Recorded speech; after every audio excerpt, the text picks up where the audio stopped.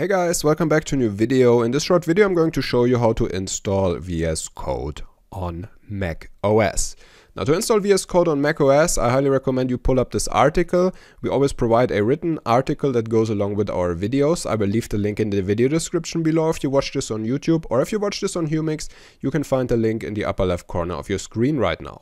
And once you have pulled up that article, you can just click in the install VS Code on macOS point in the table of contents, and once you click there you can find all of the written instructions.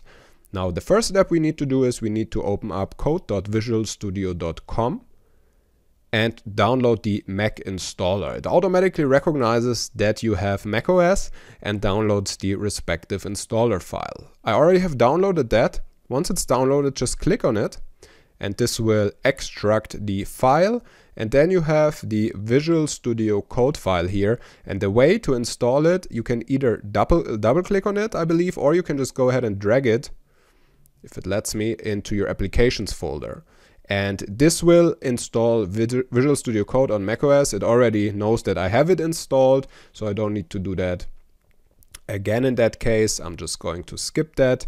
I'm saying stop, but for you it should install VS Code.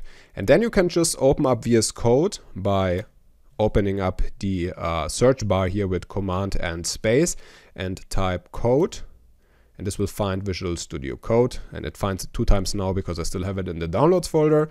And then just open up Visual Studio Code. I probably have some old project opened up here, but there is one more step you need to do if it's not doing it automatically or prompting you automatically, which is integrating VS Code into your path. And that means to integrate VS Code that you can open up files in VS Code directly out of your macOS terminal.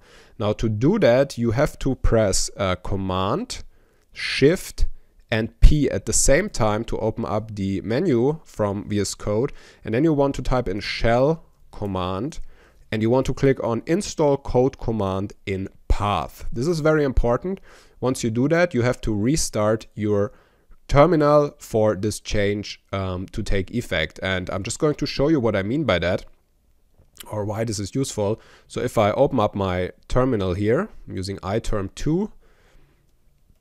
And by the way, I'm using a special configuration with omyZSH. If you want to know how to set that up, I leave a link in the video description below so that you can make your terminal look like mine. So now I'm just going to go into the development folder that I have here.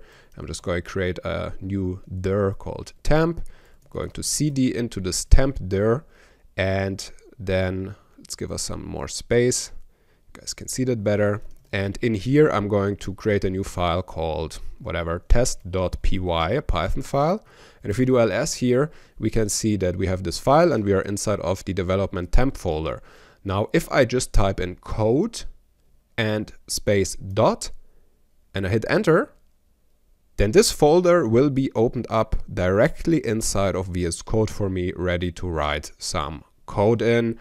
And this is the way to do it. This is the way I use it in my daily development workflow, and this works really, really well. Alright guys, if this tutorial was helpful, make sure to subscribe to the channel for more rapid fire tech instructional videos. If you look for longer format content, make sure to follow @StefanRose on Twitter and @StefanRose on YouTube for our long form tutorials. Alright, thanks for watching guys, I hope to see you back.